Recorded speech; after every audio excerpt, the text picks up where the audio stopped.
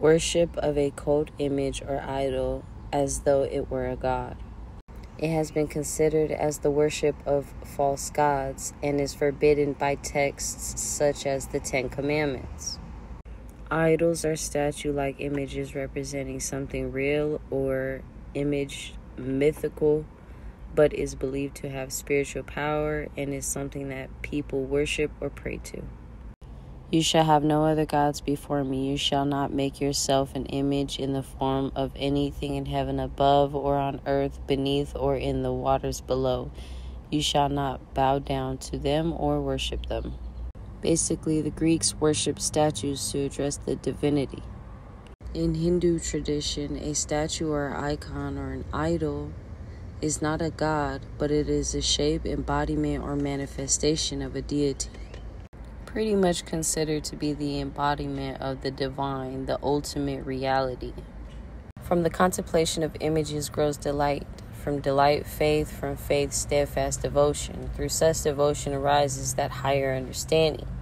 Without the guidance of images, the mind of the devotee may go astray. The cremation of care.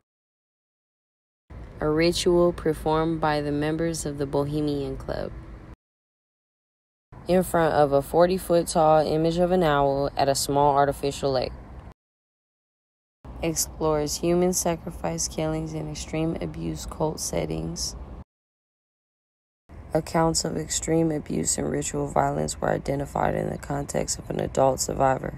I wonder what they're eating. Oh,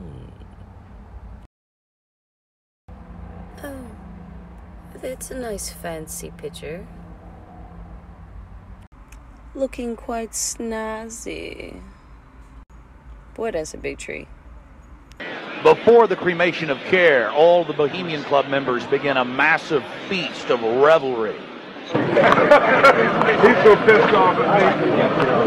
After the feast, cult members travel from the main dining area under the trees out to the eastern side of the lake, where they congregate and prepare themselves to properly thank their deity. Again, the 3,000-plus-year-old Moloch. The occult activities are coming up.